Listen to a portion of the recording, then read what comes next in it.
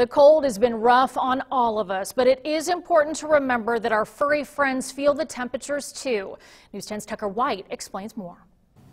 While humans have the option of bundling up in the cold, animals don't, and it's important to keep them safe during the extreme cold. Winter can be brutal on everyone. This includes pets. While some outdoor animals can adapt to the cold, there are some simple steps you should take to keep them safe. First, check on their water every other hour. If their bowl is frozen, they may go thirsty.